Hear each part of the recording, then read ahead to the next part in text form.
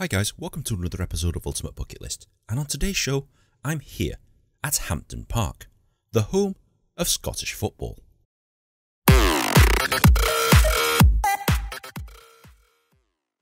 Hampden Park, the Wembley of the North, is home to the Scottish national team, the Dark Blues, the Tartan Army, and it's also home to the Scottish Cup and Scottish League Cup finals. But what's the stadium actually like to go around? So this is Hampden Park, and this is home to the Scottish national team. But that's not strictly true, because Glasgow is actually home to 4 other football clubs. You've got Rangers in the west, you've got Celtic, who play in the east, Partick Thistle, who play up in the north, and you've got a club called Queen's Park, not to be confused with Queen's Park Rangers, who play in London, and they're a Division 2 side that averages about 400 per game. But they play here, at the National Stadium, that holds 50,000 people. What am I missing here? Why? As it turns out, Queen's Park actually owned the damn stadium, not the Scottish national team. Something that I actually didn't know about. And the Scottish Football Association have literally just reached an agreement to buy Hampden Park from Queen's Park. So by this time next year, Queen's Park will have moved into a different stadium, and this will be the sole home of Scottish football. But what's Hampden Park actually like to go around? Let's find out. So, whilst recording that bit outside the stadium, I was actually late for my tour by about 5 minutes.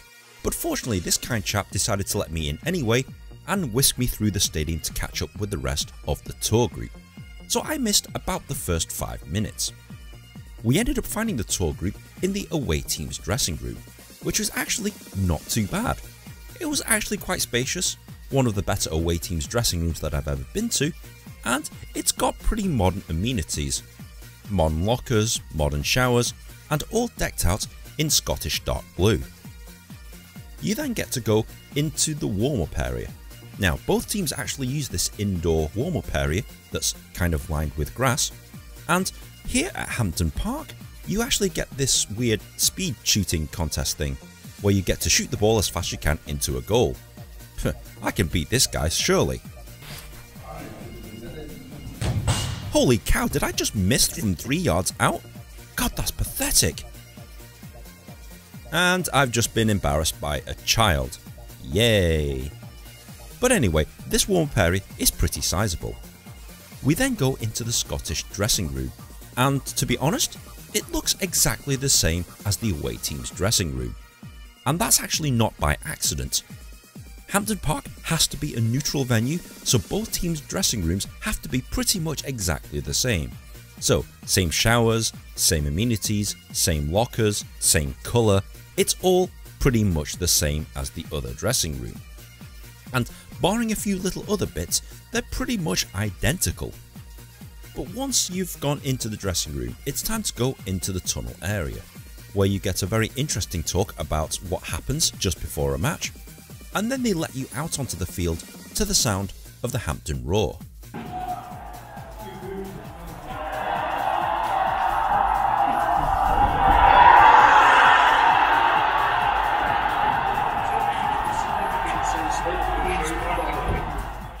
So to be honest, Hampden Park is pretty much exactly as I expected it to be. It's a single tier stadium, and on first glance you wouldn't realise that this holds 50,000 people, given that the stadium is only one tier. But it does. It's mainly because it's used also as an athletics track, so this is actually quite a sizable stadium.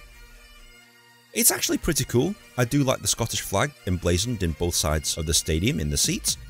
And once you get your talk at pitch side, you then go up the flight of stairs and go to the Scottish Cup presentation area.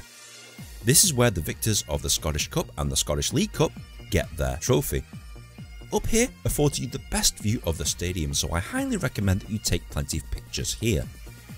Unfortunately, you don't get an actual cup, you get this cardboard cutout, so if you do want photo opportunities, well, you get to do it with this piece of cardboard. Yay! But after that, that's pretty much the end of the guided tour. They let you out in their restaurant area, and there's a little shop where you can buy Scottish football souvenirs if you want to. They also show lots of famous people who have been to this stadium. Now your ticket also counts for the Scottish Football Museum, and I gotta say, it's probably one of the better football museums that I've been to. You get to learn a lot about Scottish football, and you get to see some pretty cool things like the silver claret jug and the actual Scottish Cup. Yes, this is the actual one, not a replica. There's some pretty cool artifacts and some quality merchandise, this being one of them, obviously. If your kids get bored, they can always sit down and play a game of FIFA if they want to. But it's pretty interesting to learn all about Scottish football, and pretty much every team is represented here. I also like the fact that they honour their women here, something that I think doesn't happen enough. The museum is actually pretty cool, pretty expansive as well. They've even got this section for Kilmarnock for some reason, not entirely sure why, and there's some pretty cool historical artefacts that you can play around with. You also get access to the Scottish Football Hall of Fame.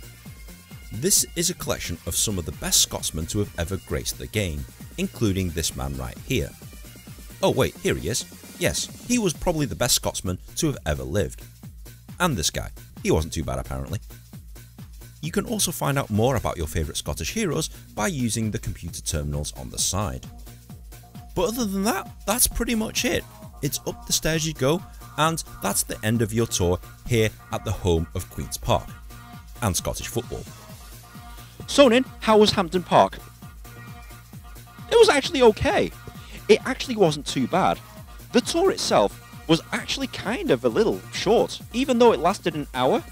And I think the reason is because you didn't really see all that much, and we spent a lot of time in these individual sections. However, one of the plus points is that Hampden Park, unlike Wembley, actually has history and charm. It also has significantly nicer tour guides, so that definitely helps in the grander scheme of things. But if you are going to come to Hampden Park, I highly recommend coming for the museum, not necessarily the stadium tour. I actually learnt a lot about Scottish football just from walking around the exhibits, and if you are driving past, I highly recommend that you come to the museum, and if a tour is happening at the same time, great, go to that as well. Okay Ninh, I'm sold, what do I do? Well, you need to come here to Glasgow. It's linked by motorways, trains, and it has an international airport, so it's not too difficult to get here, but getting to these stadiums can be a little bit more tricky. You're going to have to negotiate public transport or drive there. I'll leave the details on the side of the screen. How much does it cost? Well, I'll leave the prices on that side of the screen there, but suffice to say that no tour was overtly expensive, and you generally got what you paid for, so yeah, honestly not bad. Would you recommend coming to Hampden Park? Well, as I mentioned earlier, if you've got time to do the tour and the museum, great. But in all honesty, if you've only got time to do one tour, I highly recommend that you either go to Ibrox or Celtic Park first, before you come to Hampden Park.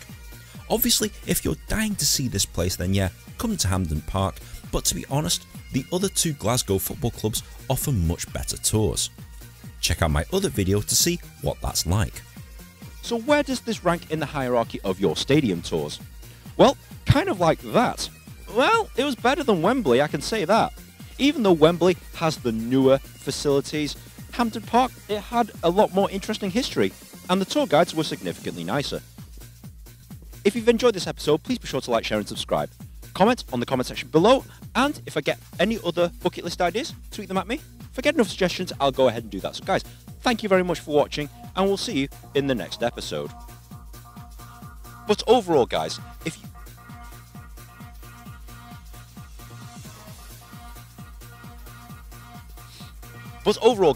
you are here in... You know what, yeah, I'll actually give it a go. You just hold that for us. Yeah. Hold that there. Yeah.